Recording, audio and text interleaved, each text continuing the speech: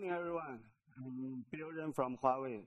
I'm delighted to be here to share with you some of our practice and thoughts about artificial intelligence and Cloud-Native. So the topic of my speech is Cloud-Native accelerates AI, that's open source accelerates the global intelligence. So first, let's have a look about this information area. There are two curves evolve. First, from AI side, we can say with the birth of artificial intelligence in Dartmouth conference in 1956, the industry gone through three technical waves. The first wave is we call it expert system plus machine learning, just like a deep blue robot defeat the human master. The second wave is deep learning with something like AlphaGo or AlphaFold. And with the ChatGPT comes, so it evolved to the third wave.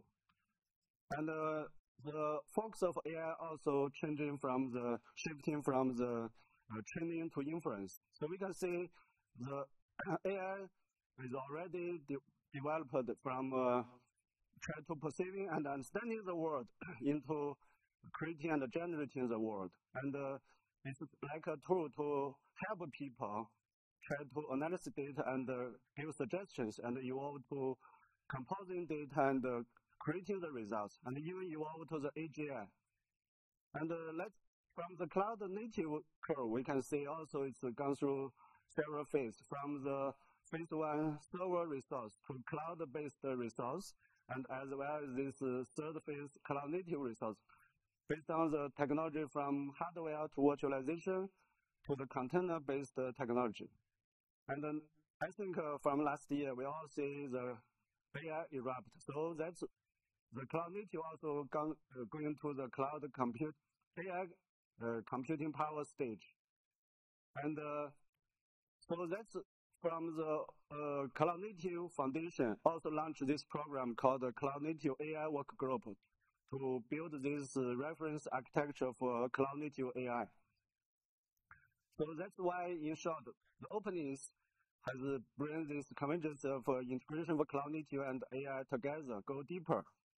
And it's in both directions for Cloud-Native for AI and AI for Cloud-Native. So next I will give a brief introduction about how the open source project from Huawei side evolve in both ways. So first, let's look at this example from Cloud-Native for AI. It's Bloomberg's flagship product called Bloomberg Terminal. It provides this real-time market data for more than 3.5 million professionals worldwide, supporting this investment strategies with these real data insights. To improve this service quality, Bloomberg tried to adopt this machine learning platform to empower this terminal product. So that's why they have two requirements for. One is automated scheduling for training jobs to enhance the execution efficiency and high availability. Second is to support this multi-dimension scheduling strategies. To achieve that, they adopt this commander to try to build this multi-cluster management based on this multiple computer resources across the multiple data centers. And this provides a unified job submission entry. And this help to utilize this resource across a multiple data center and abstract the complexity of the infrastructure. And this architecture brings this very high value for automation and high availability to enhance the resource, and also brings this agility and simplify for job submitting to make sure the core team to focus on their core business. And this technology helps not only help Bloomberg to improve their user experience and also strengthen their leading position in global financial market.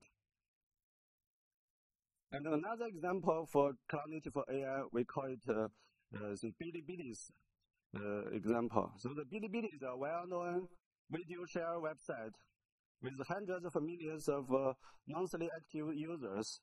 It has various business scenarios such as search recommendation, image processing, and video decoding, encoding around the video business. So managing the cluster of more than 1.5K Kubernetes clusters. So for this AI training task, the Bilibili demands a high performance and a high demand for efficiency. And the video transcoding platform also extremely high performance demands, such as QPS reach more than 3,000 pods per second. To achieve this, they also Bilibili uses this Volcano project as a scheduling for AI and big data platform, as well as this encoding and decoding task for job and resource management. So use this enriching scheduling strategy, which such as this GAN and task topology capability to avoid this task deadlock, and improve the efficiency of AI training task by optimizing this Volcano performance. This update frequency of jobs was greatly reduced, and the throughput of video encoding and decoding task also was increased.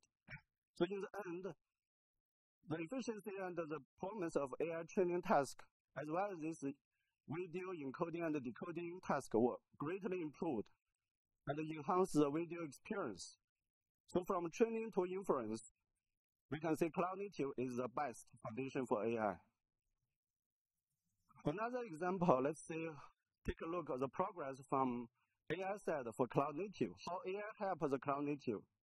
So as we can see, the Manspot, the leading open source AI framework from China ecosystem, they built this AI Ops to enable this Cloud-Native innovation. So currently, there are few challenges with this AI Ops. Now, many people still use this this offline AI serving. This may be only benefit for historical data analysis, but it's still lack of the capability for real-time data cluster analysis learning. Second challenge, the scattered AI pipelines is create multiple tools, maybe a tool for data, another tool for training and serving. So it's difficult to manage and deploy. Third challenge is the separate deployment. The different M cluster is still not fully Cloud-Native based, so it gives a difficult management. So with the new release of Manspot 2.3, they bring a practical solution for MOps. With this online high performance, serving with this unified training and inference. Another thing is end-to-end Manspot pipeline with a very strong facilities, such as Manspot Date, Manspot Shoot, Manspot Compiler, and various AM suites like Manformer. Finally, this core deployment, where this Volcano and the MS operators help this AM can run in the Cloud-Native cluster very smoothly. Another example I'd like to share is how the AI helps the Cloud-Native is from operating system. And OpenOla is a leading open source operating system globally, and it based on this intelligent agent called Euler Pilot to help to build this intelligent implementation maintenance for operating system. And also this intelligent operating system help to enable the Cloud-Native innovation.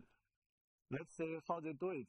So this Euler Pilot provide two entries, one framework and multiple agents. The web is an entry for the Q&A. The intelligent shell is an entry for job entry. And this unified agent framework provide a full unified lifecycle management plus this task scheduling. And it's easy for agent to link. And also provide multiple agents just like a Q&A assistant, intelligent training, and intelligent operation. With this intelligent Euler Copilot, it again enables this high resource utilization and extremely cost-effective innovated in Cloud-Native, such as this Xccelerates 2.0 for container innovation. It provides this heterogeneous computing top awareness to reduce this runtime CPU to decrease by 30%. Another thing is called GalaOps. It helps this Cloud-Native full stack observability and reduce the data noise rate less, and this rate can be kept less than 5%.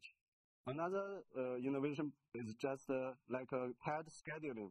It makes the cloud container cluster elastic scaling and startup time speed up to increase more than 80%. So we can see this OS powered Cloud-Native with MOps create a new paradigm. This paradigm shift from traditional DevOps to the MOps, with that in DevOps, humans still in the loop, and with a labor and tooling intensive, and transfer to a human already not in the loop in MOps. It's design, humans design the loops, and with the promote intensive architecture. So here also very exciting news I'd like to share with you is based on the half-year effort with the Cloud-Native infrastructure team work together, we finally achieved this. Make sure the CNCF CI/CD running in OpenOla can be officially launched today. So thanks for your effort. Let's give them a big hand for them. Thank you. And this outstanding community cooperation brings several benefits to the community. First is more open source OS options and computing resource for CNCF community and developers. So that more than hundreds of projects and work groups can use this resource. And also, as I mentioned, this OpenOla enhanced OS could bring this intelligent infrastructure to the CNCF community. So with that, this performance upgrade to empower the community innovation. So that's why we encourage all the CNCF projects to try this OpenOla CI facilities. Okay, so look for the future in both ways. So on one hand, the Cloud-Native for AI, from training to inference, we firmly believe this Cloud-Native is the best foundation for AI to accelerate AI application and innovation. And also, on the other hand, for AI for Cloud-Native, it's also AI evolve, and this Cloud-Native will evolve from DevOps to AIOps, and enable the new paradigm for Cloud-Native deployment and accelerate this implementation of Cloud-Native industry. And also, in the future, we strongly believe the inference is the new web app, and Kubernetes will be the new web server. Just as Dennis Gaber, who is a Nobel Prize winner in 1971 as a physics scientist, he read in his book this: the future cannot be predicted, but the future can be invented. So let's all work together with this Cloud-Native and AI convergence to actively participate in these convergence and face the challenge together and to accelerate the intelligence globally. Thank you.